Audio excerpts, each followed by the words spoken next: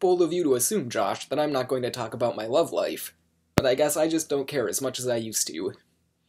So the last time we had this conversation, I told you guys who I had a crush on, and a few weeks later, we started dating.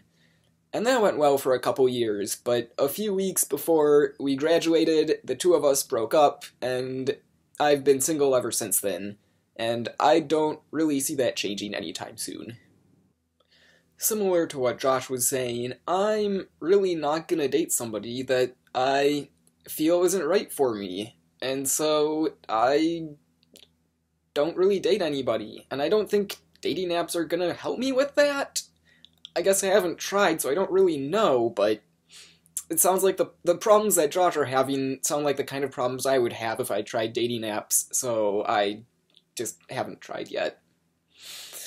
Another problem is that because I'm not using dating apps, I don't really meet many women, because I don't get out much.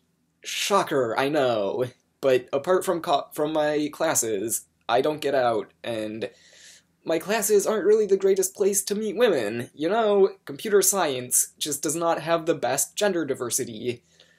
I was actually kind of surprised when I got here at how many women there were. And just don't misinterpret that as there are a lot of women in my program. Just because there's more than I thought, there's still like 2 men for every woman in my program. So, yeah, not really meeting a lot of people. And so I guess the upshot of all this is I'm single, and I don't see that changing anytime soon. It's not that I'm against being in a relationship, I just don't see it happening.